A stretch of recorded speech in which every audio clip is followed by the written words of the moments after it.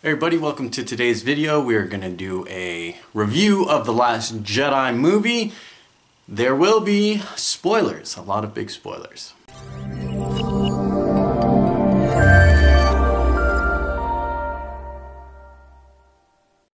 So I still want to kind of do a roundtable discussion because I want to tackle some of these plot holes and complaints that people have been having, that I've been seeing around not just the community, but like Star Wars fandom in general. And I'd love to get together a few Jedi and sit down and kind of talk about these complaints, especially since they kind of deal with Luke Skywalker and his progression of a Jedi and things of that nature. However, I figured I'd go ahead and do this review. I originally was gonna tackle all these plot holes and complaints myself, but it just got into this really long, it was like an hour-long video. And so I figured, why not just focus on the things that I did like about it. Overall, I felt this was a great addition and carried on from where we left off. Now, The Force Awakens, I felt had really good visual storytelling. I felt the direction in that movie was top-notch because, like, you look at things that we know about the character, like you look at Rey, and everything we know about her, especially when people start complaining about her character, and we'll get to that later, but when people start complaining about her character, they're not looking at this visual storytelling that was going on in The Force Awakens. There's a lot we learn about Rey in the opening scenes without any words, without any narration. It's all there visually for us to pick up on. This movie didn't quite have that level of visual storytelling, I felt. But what I felt it did capture was the pacing, the speed of the movie. You're always in the story. The Force Awakens, you start and you keep moving along. There's no point where you're kind of just like looking at the clock, or at least I wasn't, right? Like, I was always in the story. It moved at a great pace. I felt like a pacing issue that I have in any movie was present twice in The Last Jedi, and it's a general pet peeve of mine. It's necessary for storytelling, right? It's about building suspense. I get this. Stop trying to build suspense unnecessarily. And I felt this happen in the opening sequence of The Last Jedi with the bombers. I didn't have an issue with space gravity. I can easily explain those, but again, we'll get to that hopefully in another video. But the whole suspense, the build-up, the long delay, the timing of, is it gonna blow up the ship? Are they gonna get the bombs? Like, it was all unnecessary. That's a normal pet peeve of mine. That happens in every movie. It usually elicits an eye roll from me, but that's about it. It doesn't take me out of the movie, and it certainly doesn't make me feel like, oh, this movie sucks because of it. I get it, suspenseful storytelling. I just don't, just like, come on, get to it. But overall, the pacing was good. Even with things like Canto Bight, I know like some people didn't enjoy that diversion, if you will. I felt it kept up with the movie. I felt it kept speed with the movie. I didn't feel taken out of it. I wasn't like, ugh. I was more eye-rolling, like, get to it with the bomber sequence than I was with Canto Bight. Likewise, another pet peeve of mine in movies is the delayed reaction. Again, it's suspense, but I dislike delayed reaction. So when the transports were heading down to the planet, there's Admiral Holdo on the bridge of the ship, and my first thought right away was, maneuver your ship with shields and buy them time, buy them cover. You're just watching ships die. And again, it's storytelling, it's suspenseful buildup, I get it. I understand why it's there cinematically and for runtime and all that, but it is just a pet peeve of mine. Like, if I can think of an immediate reaction, but which wouldn't have solved the overall problem in the story, right? But again, hopefully we'll get there with another video. It didn't take me out of the movie. In fact, it got me into the movie even more. It's one of those pet peeves where I'm like, what, like, react, like I want the character to move, you know? I love the character development in this one. Again, I thought it was a great continuation of where we were, and I really loved how the characters progressed and they each had their own kind of development. That development isn't always what people want. Like, there's a lot of complaints about Kylo Ren and General Hux, how they're weak threats and things like that. And again, I don't agree with that, but I think their character development is solid. Yeah, Kylo Ren is this unmasked emotional kid, but that's kind of the point, right? The point is he didn't really mature from that moment in time with Luke. He didn't mature from that incident, really. He's been under the boot of this other guy, still being his. He just switched schooling, he just switched masters, really, and he never really grew from that. And what's great in this movie is that we see it, and I think he begins to realize it, or realizes it, you know, somewhere in the movie, that no, he's not Darth Vader. And I think the viewers miss that. This is the point of Kylo Ren, that he was trying to be Darth Vader, that he was trying to live up to that. And no, absolutely not. He is not Darth Vader. He is just not. We're given a glimpse of him in his Vader moment in the beginning of The Force Awakens. But he is unmasked and shown not to be Vader. But he's still hanging on to that identity, to that goal, to that idea. And Snoke is like holding that over him and using that as a driving factor. And I felt one of the big core moments for him was realizing that he's not Darth Vader. That he's never gonna be Darth Vader. That's not who he is. That's not who he should try to be. That's not who he's supposed to be. He needs to develop as himself. And I think it was a growing moment. I thought it was great character development. I feel you can say this with all of the characters. Now, I really like Luke in this one. As most people who know me well understand that I've never really connected with Luke. I love the original trilogies. I enjoy them. Empire Strikes Back is still one of my favorite movies. But I always felt Luke was whiny and irresponsible. So seeing him in this movie, I love Luke in this movie.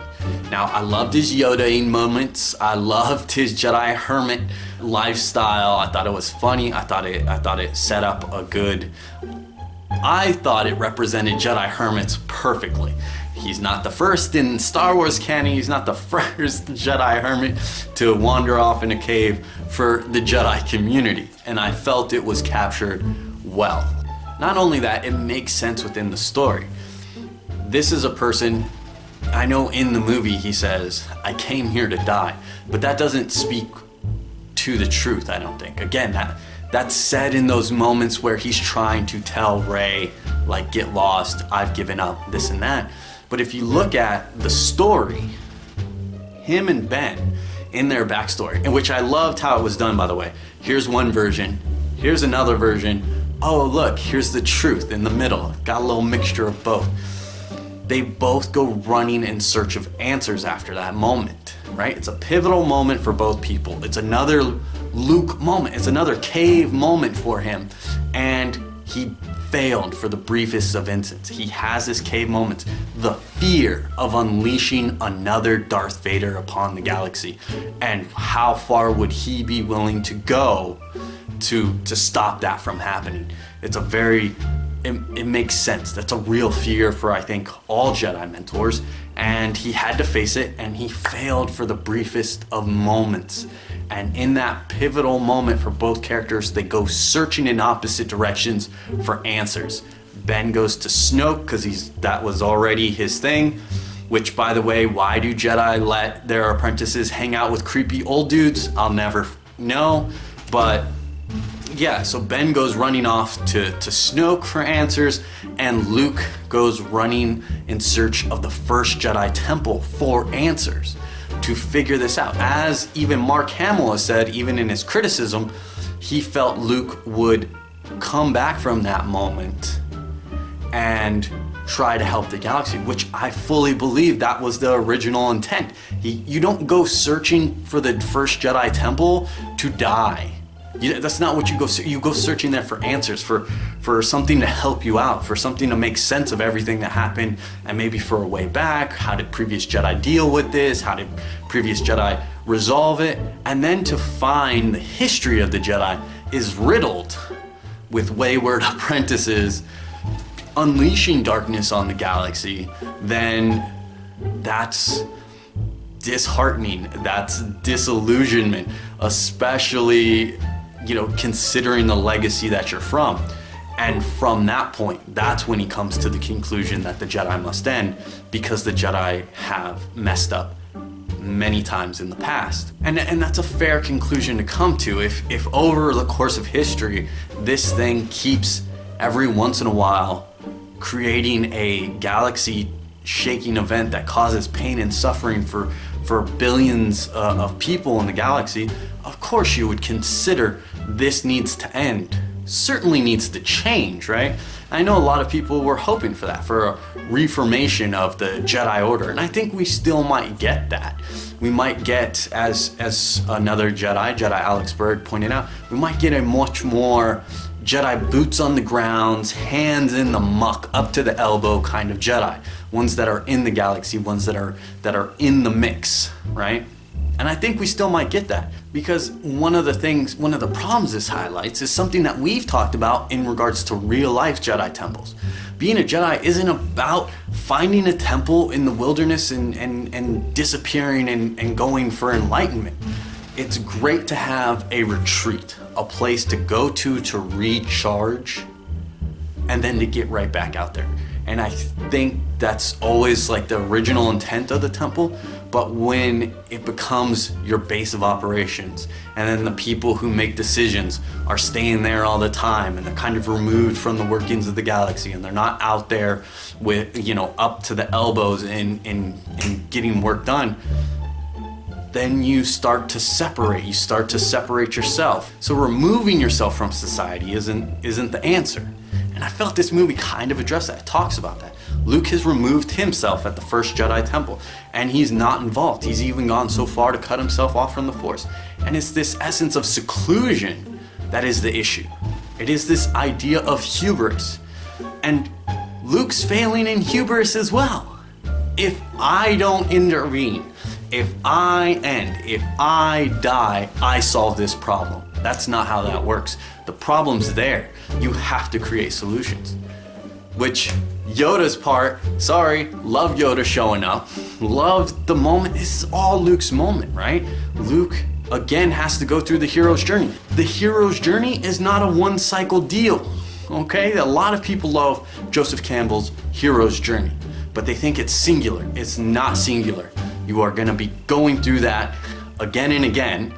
Not only that, you're gonna go through that while you're going through a bigger hero's journey. It's not over, okay? Just because you've confronted one demon and you've overcome one obstacle and you've gone through the underworld and you come back out on top, doesn't mean you won't face another one down the road. And this movie again highlights that. The hero's journey is not singular, and you have to grow from each moment so that you are better prepared in the future. But that doesn't mean you're gonna be able to handle everything as a golden boy hero because you overcame this other thing and this other obstacle in your life. There's gonna be new challenges, there's gonna be new things that are gonna throw a monkey wrench in your plans, and you have to be able to deal with that as a Jedi. Again, I felt Luke does this. He goes in search of answers. He goes back to basics, right? He wants to go back to the Jedi text that started it all. He wants to learn from the ancient masters and grow. But he doesn't like what he finds. He reaches disillusionment, which a lot of people in the Jedi community can relate to, right? Usually councils and masters and all this stuff, and you see all this drama happening in the community and just like culture issues going on at websites, and you're like, this is internet culture, this isn't Jedi culture, and there's disillusionment, and there's falling out in favor of the path, and just wanting to walk away, and just wanting to hermit yourself away, just wanting to study the stuff on your own.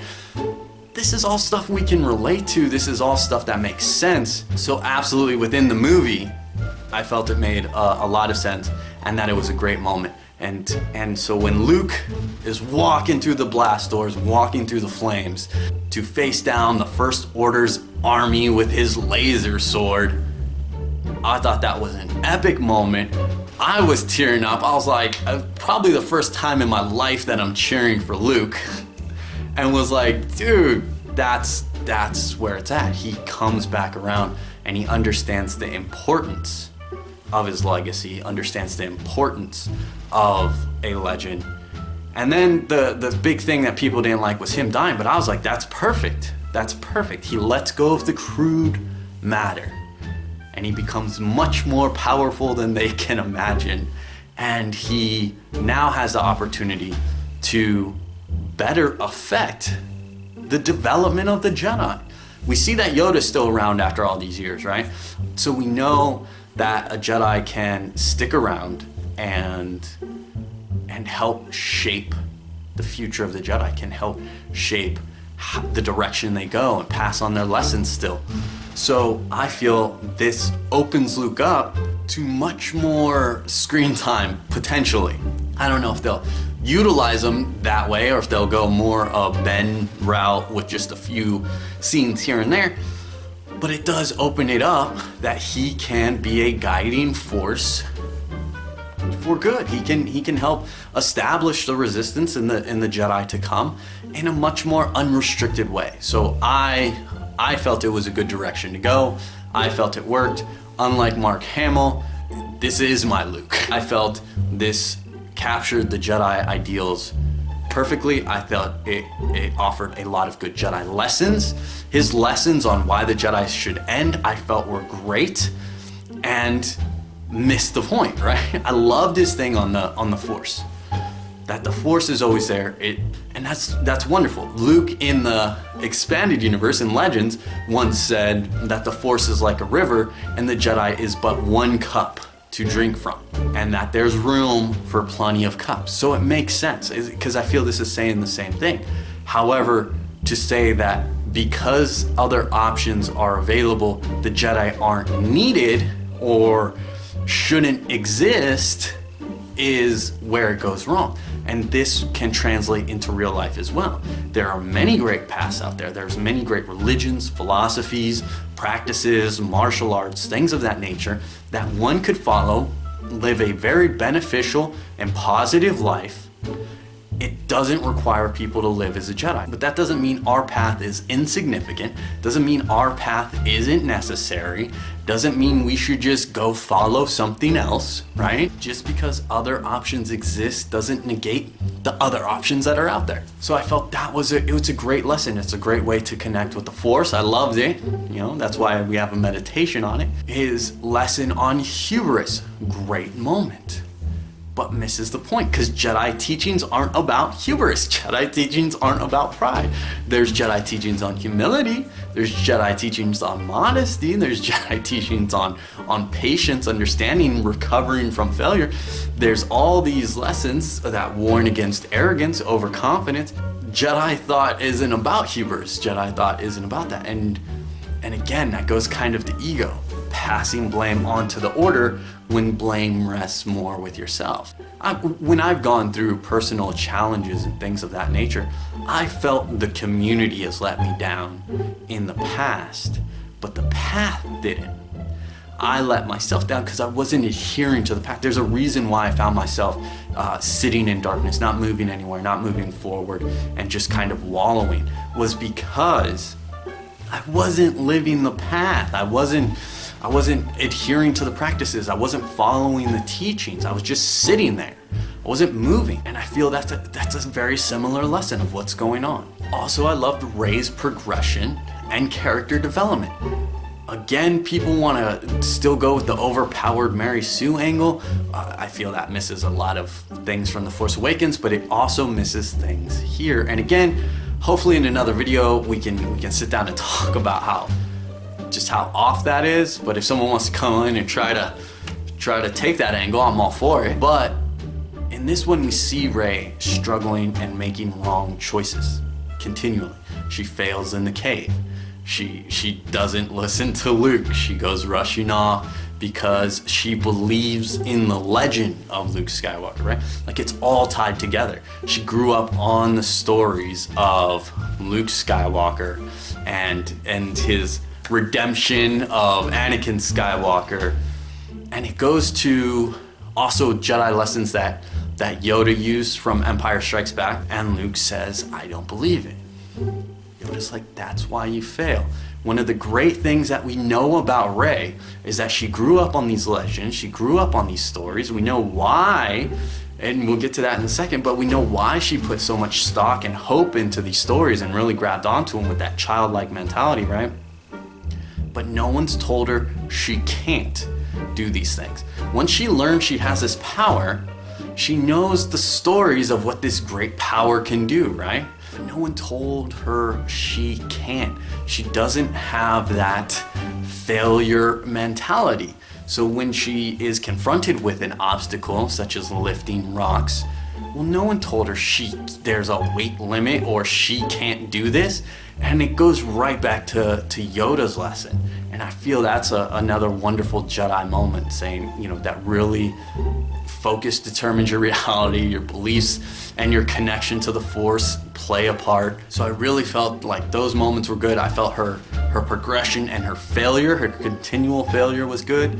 On just a quick note, because someone said, you know, that Rey beat Luke physically. That didn't happen. People need to go back and watch.